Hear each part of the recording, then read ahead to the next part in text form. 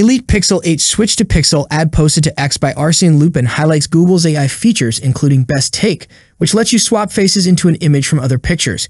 Google's Pixel event is just around the corner on October 4th, but there's seemingly very little we don't already know about the phone considering the steady stream of leaks.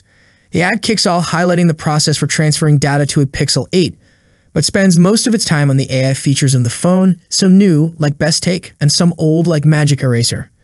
9 to 5 Google also points to a leak from Kamila Wojciechowska, who posted apparent marketing materials showing updated first-party silicone Pixel 8 and Pixel 8 Pro cases. Wojciechowska says the Pixel 8 cases will come in rose, mint, charcoal, and hazel colors, while the Pixel 8 Pro cases will get bay, charcoal, mint, and porcelain. They look a lot like last year's cases. That's it for today. What's your thoughts on this? Let me know in the comment section. As always, see you in the next video. Peace out.